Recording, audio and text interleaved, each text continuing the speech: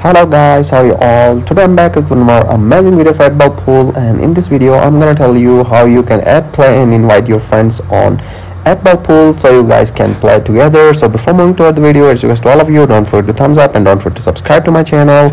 Let's get into video. So basically there are two ways to add friends.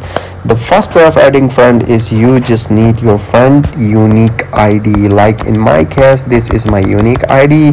If you guys want to play with me, you just need this unique ID. Ask your friend to send his unique ID to you so you can add them. So after getting his unique ID, you just need to press on this friend button, which is appearing in the left bottom corner with gift option. So after getting your friend unique ID, you just need to press on add by unique ID and write down your friend unique ID. Like in my case, this is my friend unique ID, and boom, press on search and add him directly using unique ID.